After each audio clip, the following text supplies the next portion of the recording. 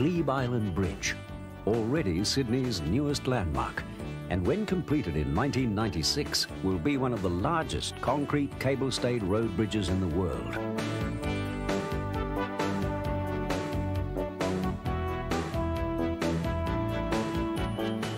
The impressive structure has been designed as the city's key east-west link to Victoria Road and the M4 at Concord. However, its origin lies in our colonial past, with Glebe Island originally 13 hectares of thick tea tree scrub. The first Glebe Island Bridge was built in 1857 to link Sydney with its rapidly expanding northwestern suburbs. By 1903, Glebe Island itself began to be redeveloped, and the original crossing was replaced with the existing 4-lane steel structure to provide access to shipping and traffic. Not many years passed before Father Time again caught up with the old bridge. Daily it became choked with up to 77,000 cars, and regular bottlenecks when opened for shipping.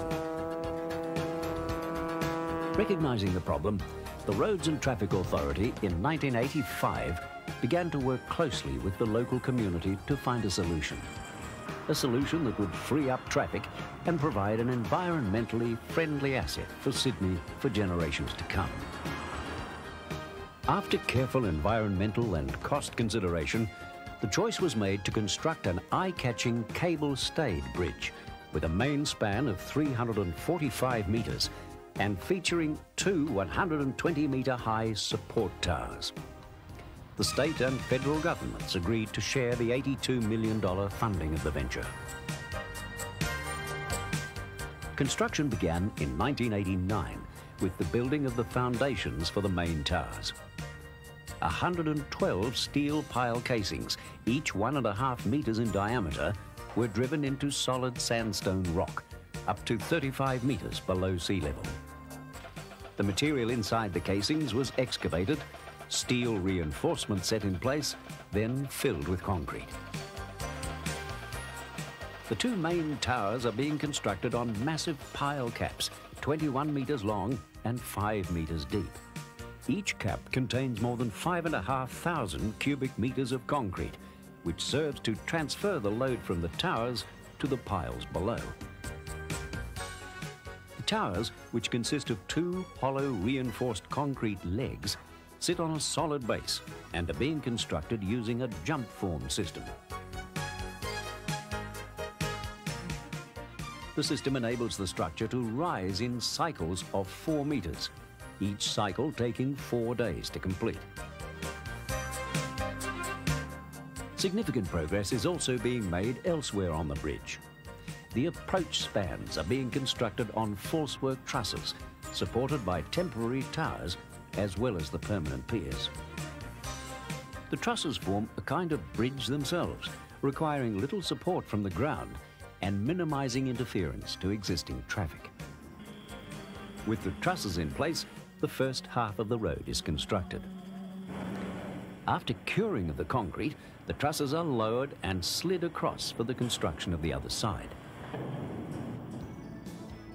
The cable-stayed deck is constructed by free cantilevering, a technique by which the load on the tower is balanced by equal lengths of deck on either side. Each 10.3 metre section, supported by stay cables, is built alternatively on either side of the tower. Over land, the deck is constructed off a falsework frame. Over water, a form traveller is used, which consists of a steel truss that locks on to the previous deck segment and is supported by the leading pair of stay cables. The stay cables consist of high tensile steel strands, which are anchored to the towers and support the bridge deck, as well as the traffic load. Placed end to end, the cable strand would stretch 810 kilometres, the same distance as Sydney to Bourke. Despite the complexity of the construction effort, community involvement has remained an ongoing feature of the project. Hundreds of people weekly visit the display centre and viewing platform, with regular meetings held to discuss issues that affect local residents and road users. Architects and artists are working on plans to make the surrounding areas more attractive for pedestrians and cyclists, and to incorporate aspects of local history into the landscaping and finishing touches.